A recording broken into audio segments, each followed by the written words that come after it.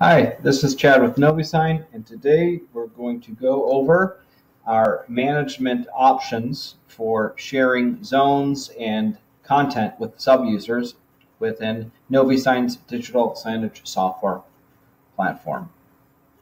So to get started, I will log in to our content management portal on novisign.com in the upper right. I'm selecting the login button. Here, this brings up our online studio. I'm going to open up an existing template. And let's say, for example, I would like to share a specific zone or section with another user.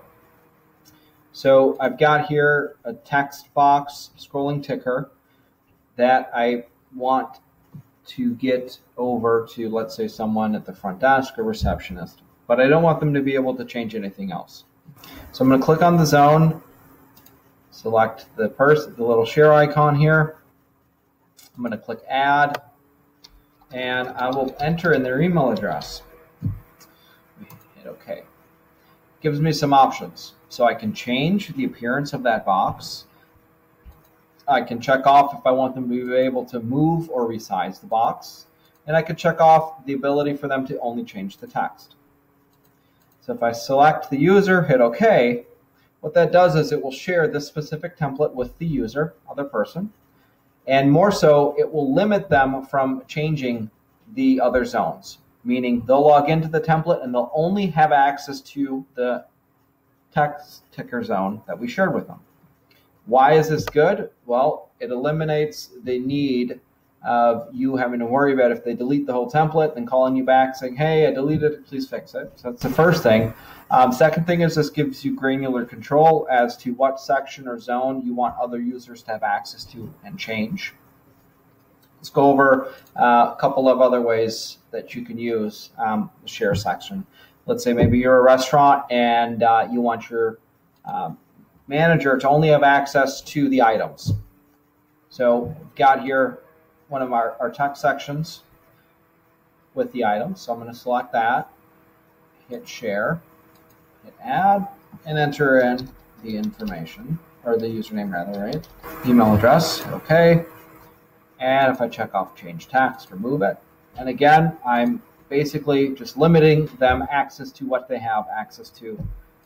Same thing with media. So if you want them to be able to only change a video, click on the video zone, hit share, hit add. I can type in their name, and it gives me what change the video, move it, resize it, what have you. So that's our first option. The second option that we have is using our management console. What is a management console? It is a platform that lets you create users, assign licenses, and also put it together so you can limit what they can actually do within the account itself. So I'm accessing the management console right now, and let's get this going, hit login, there we go. And so I've got here a spreadsheet view, and it's broken down. So I've got my users, first name, their last name, their email, the licenses, when it starts, when it expires, how much storage they've used, how much they have left, the time they last logged in. To create a new user, I'll hit create user. I can enter in their information, so their login, their email, their phone, when their license starts. I can also grant permissions to create, delete a player, what have you. You can assign licenses as well. So how many licenses you want each user to have, how much storage you want that specific account to have, then pop in their information. Then this box here that says send mail to user, basically what that does is you check that off, and whoever the account is created for, they'll get an email saying, hey, your account's been created. Click here to get started and create a password. So the ability to create users within the management console is very straightforward, and it gives you full control over management of users, especially if you have lots of screens, lots of locations, users, what have you.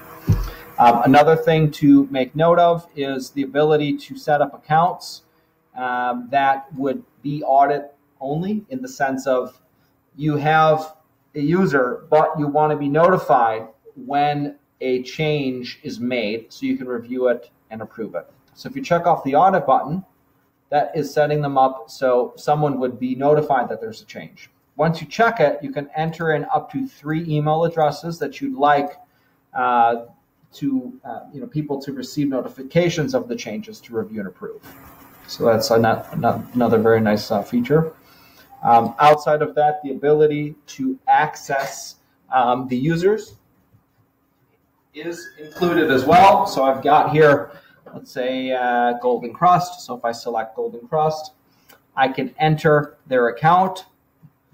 So I'll just type in the password here, hit OK.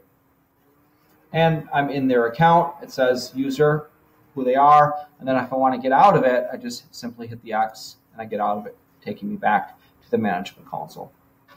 So from the ability of being able to simply share zones for basic control of specific things, we have that included natively with NoviSign.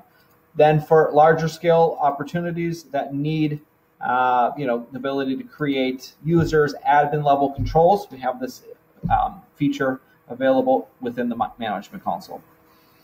You can give NoviSign a try for free, 30 days, by simply signing up on our website, novisign.com, and selecting to start using NoviSign. No credit card is needed, 30-day trial.